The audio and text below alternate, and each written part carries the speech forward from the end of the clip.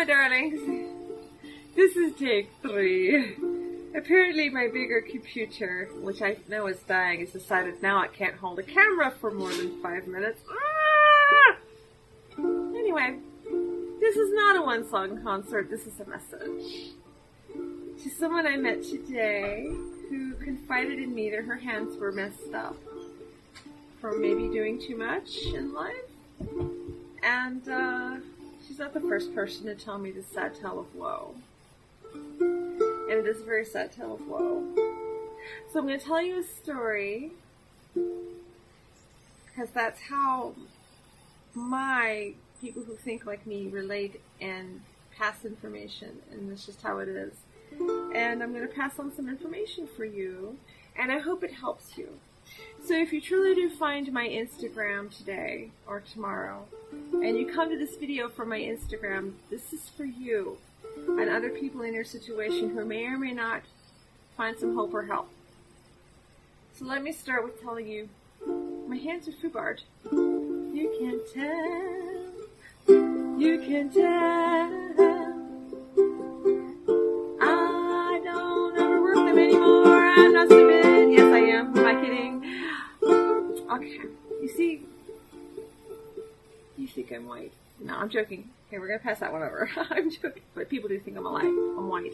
And I was raised traditionally in that we were shrimpers, and about age 5 up, I helped my dad.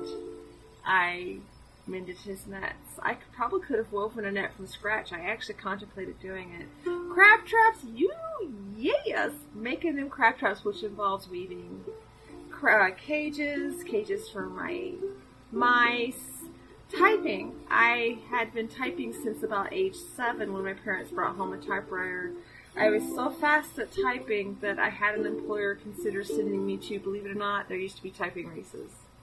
I typed over 180 words per minute. Always have just busy hands, and even now I had to train myself to sleep like this with my hand under a pillow to keep my hand from doing like that at night. My hand's very gimpy. And people didn't understand that because it's one of those invisible illnesses, and of course, and it was the kind that you didn't get diagnosed because probably not carpal tunnel, and it's definitely, well, there might be some arthritis involved, I mean, my pinky, but it's certainly not your problem if you have, you know, a different problem in life. But it is gimpiness, you know, like, for example, I still tend to drop things, but you see me sitting here and I'm finger picking.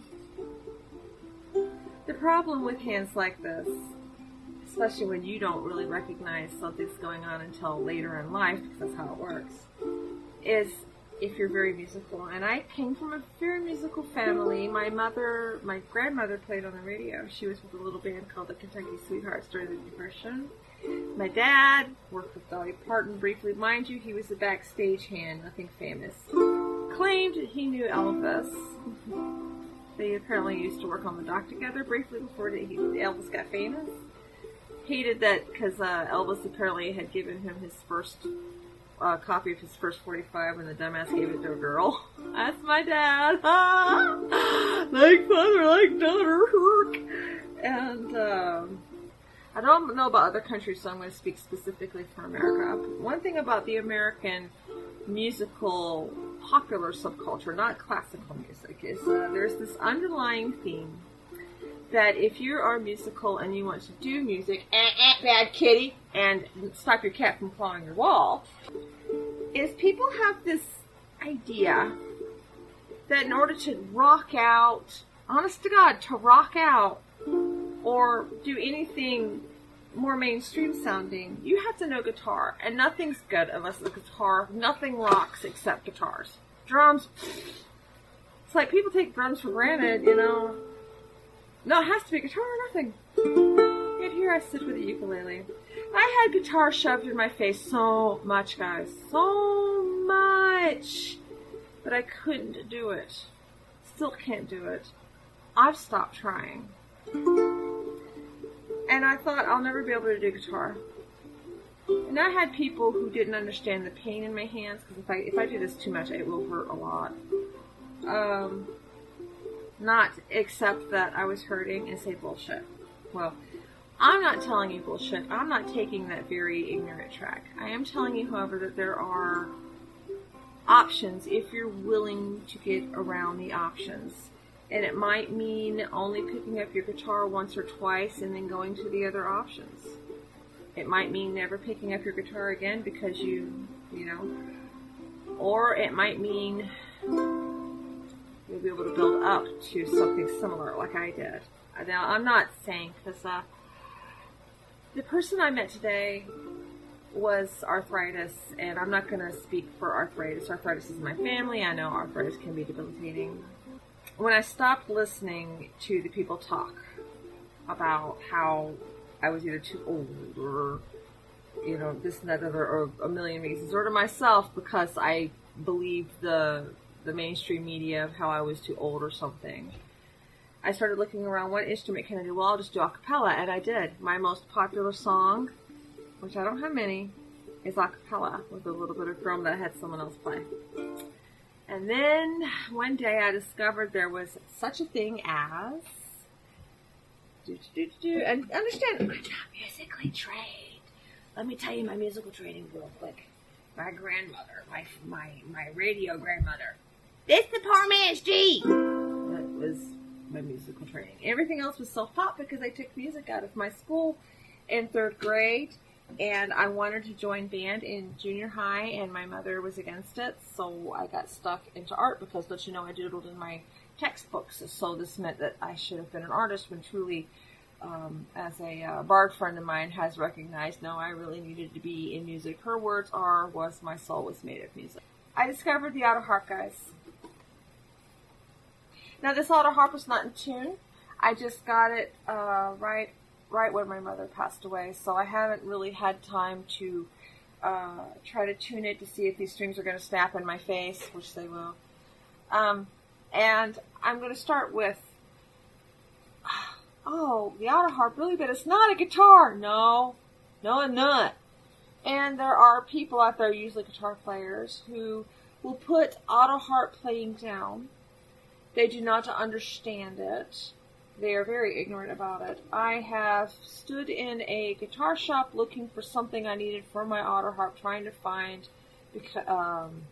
something I needed, and had a guy put down autoharp playing, because don't you know, with an autoharp you can just pick it up and strum it and you're on your way, and that's just not respectable. There are autoharp tournaments. So if you ever doubt that an autoharp is not a professional grade amazing instrument, look up the champions and listen to them play. There is a rather popular Celtic filky musician, Mark Gunn, M-A-R-C-G-U-N-N. Listen to him play and his music. He doesn't play no guitar. There be no guitar. Yes, they are a quick start instrument. Like, here's my G minor, and if this was in tune, which it's not, it would be. But there's ways to, yeah, it sounded pretty terrible, right? Picture a flourish, and you would go, and there's plucking. You can go A, B, C, D, depending on where you put it. You can pick out tunes. There's the flourish. There's a lot. And what I love about the autoharp, otherwise known as the corded zither, that's its actual name. Autoharp is actually the brand name for Oscar Schmidt. But it's kind of like Lego and Kool-Aid. It's become like what people say. It's an actual American instrument. I mean, yes, it's got its roots in zithers in Germany, but these guys were invented in America in the 1900s. They are our instrument. I love my autoharp, and I have to get some new strings for you. This one's old. This one comes from probably around the 50s or 60s. There's a lot of history. But anyway, if you ever get to the point where you cannot pick and strum a guitar and hold down those chords, this is an amazing way to incorporate and keep playing music, because you don't have to be fancy, although it helps, but you don't have to be fancy, and there's ways to get around it, and it's good for your hands. So in my case, when I discovered this, I was all over the place. My first badly recorded album has autoharp in it. It's very badly recorded, so I don't recommend it. And it was my stepping stone. And then I started doing things for my hands. I massage my hands regularly now, because in my case, it's not arthritis. So I'm not telling you, oh, massage will help. No, I'm telling you that for me, it was my stepping stone to reclaim what I feel was my birthright, that life had said to. For someone whose hands make guitar playing difficult, this might be a way to reclaim some of your music back and at least express yourself in private once in a while, if nothing else. The only thing is, guys, luthiers with the autoharp, I only know of 3 in this country, and I wanted to be number 4, and maybe someday I will be. That's why I have a lot of autoharps. They're all broken because I'm wanting to learn how to fix them.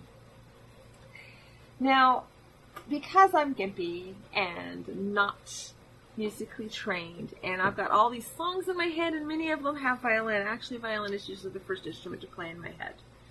Because when I was, I guess because I don't know. When I was a kid, that was the instrument I wanted to learn, but again, my mom said no. So I have an answer for that, too, to get around it. Which I can't play yet, because I'm concentrating strictly on the ukulele at this time. This, my darlings, is a bow de Saltry. I don't know if I can do this. I'm going to try. Well,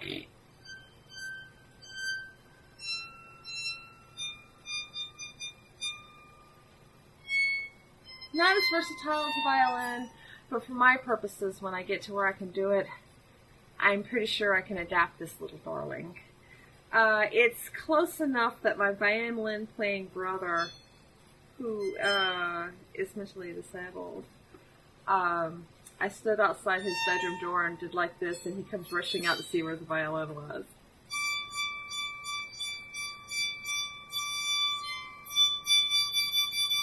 Oh, I'm looking forward to this song I've got planned for you, my darling, my darling.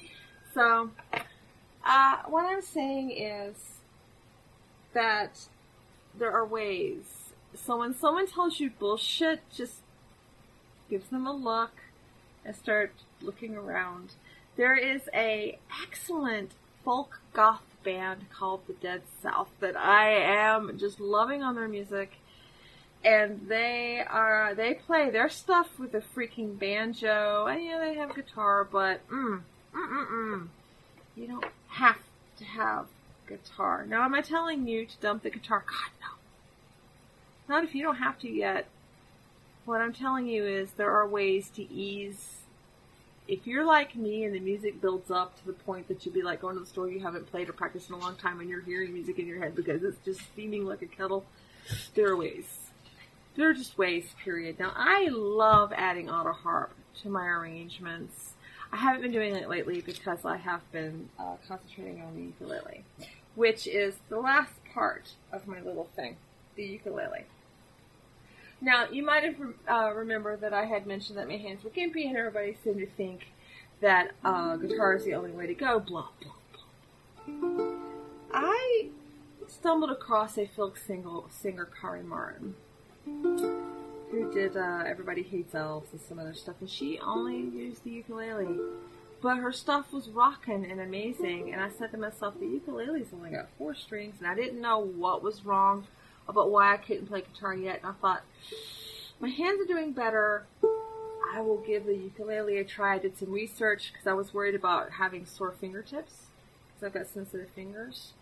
And so that's why I got a ukulele. I wasn't thinking about the problem with the inside of my hands here.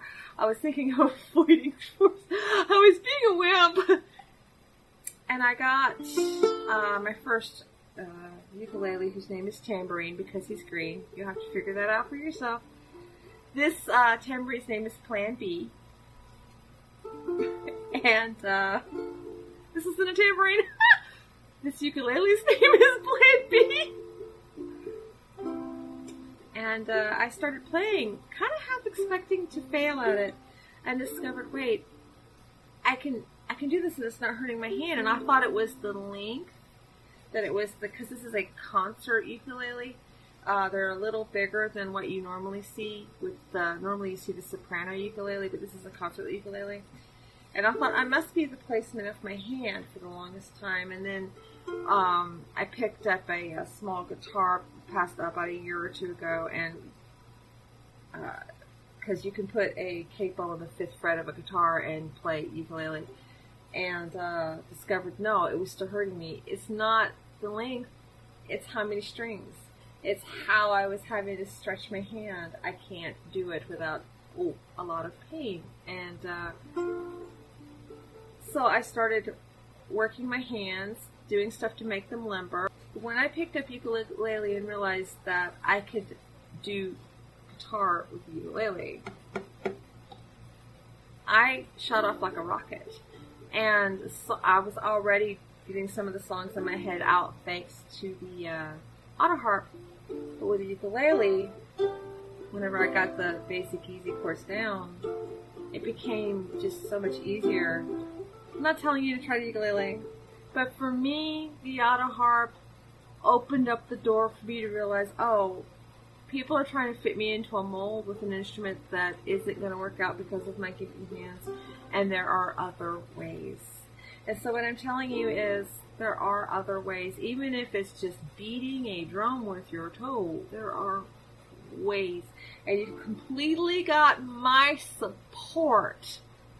Even if you decide that you have to walk away and you're okay with that, you've got my support. But I really would much rather support your musical spirit and keep you going. Now I'm going to give the other people on my channel, because this is 21 minutes, a taste of what I'm working on for my next one song concert.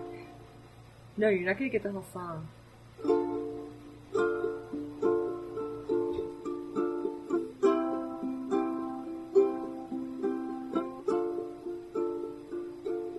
Long must I fly and fly and fly and fly, long leagues of sky, of sky, of sky, to seek my food and feast my fill.